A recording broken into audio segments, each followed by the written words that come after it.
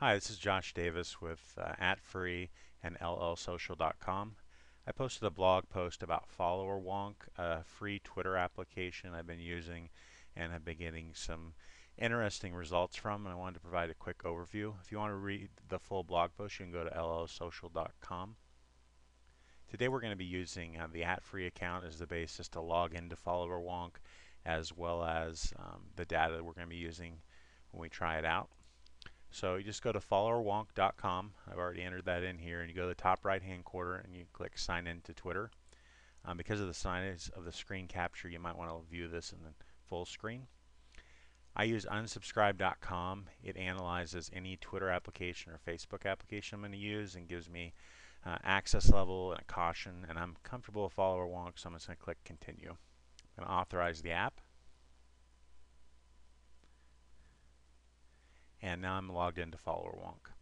In the top right hand corner you'll see I'm a non-subscriber, which means I don't pay anything for Follower Wonk right now. And you'll also see I have 319 credits. Follower Wonk's free for most uses, but they do limit the number of searches you can do, and pretty much everything in Follower Wonk requires credits. So the credits refresh every 2 hours, and I actually haven't run up into any limits at this point with normal usage, so it shouldn't be an issue, but it's possible if you use it frequently you might have to upgrade or wait between searches. So today we're going to compare users. So I go to that tab and click it, and we're going to be comparing 3 @free accounts. We're going to use @universafree, which is our student account. We're going to compare @free, and we're going to do our iPhone account, which is @free iPhone.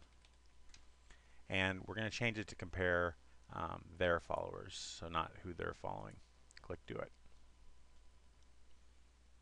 I really like Follower Wonk, one, because of the data it provides, but two, it provides in a really nice interface. And an example of that is the Venn diagram they provide. The orange circle is @universafree followers, the green circle is @free followers, and the blue circle is @free iPhone followers. So the cool thing is it shows overlap, and as I talked about in the blog post, there's a number of uses just for this one feature, but one of them is identifying your super users, and you can see where all of the follower converge, and you can also see the numbers. So 417 accounts follow all 3 of these accounts. So if you click on that, it actually brings up those followers, and it shows 50 a page. You can scroll down. And a neat feature that's added to Follower Wonk is what they call the Wonk score. So by clicking that twice, I can sort by people who have the highest Wonk score. And it's sort of equivalent to Clout. They use some basic analytics to determine which accounts they think are most influential, and then I can right click on any of these accounts and open it in Twitter, and I can add it as a list, add it to a list, or I can add that account and follow it. So that's a useful function. Another thing which I talk about in the blog post is that I really wanted, and the reason why I got into Follower Wonk is I wanted to determine the overlap between accounts. I knew a lot of the followers for the @free account and the @universafree overlapped, but I didn't know how many. And right here you can see the overlap, and the actual number is just under 3,000.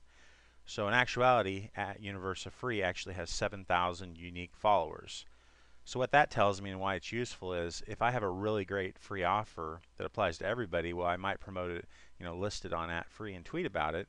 I also want to make sure I tweet about it either with a regular Twitter retweet or with some modified retweet to the Universafree account too, because there's enough people who don't follow both accounts that's actually useful to post on both of them. So that's an additional use. You can also get some detailed analytics, including your own Wonk score, follower numbers, how long you've been on their bio, and it gives you some kind of basic information here. It's pretty useful. The overlap alone provides a lot of features which I talk about in the blog post. So if you're interested in learning more about it, definitely go to llsocial.com and check out the full blog post, and you can see the different uses. But I'm definitely enjoying Follower Wonk, and I think most people who are active on Twitter can find a use for it.